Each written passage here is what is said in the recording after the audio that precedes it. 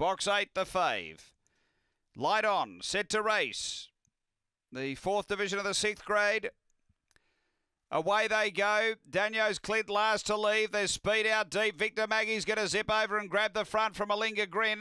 Daniel's Clint out wider and then came behind those Little Mai, then Long Gully Roger and Barmer McLaren. Up to the turn, Victor Maggie led. Off its heels, Alinga Grin. Daniel's Clint was next, but Victor Maggie all the way. Victor Maggie beats Alinga Grin. 3rd, Daniel's Clint, and then came Little Mai. Next is Barmer McLaren and Long Gully Roger. Time here is around 19:70.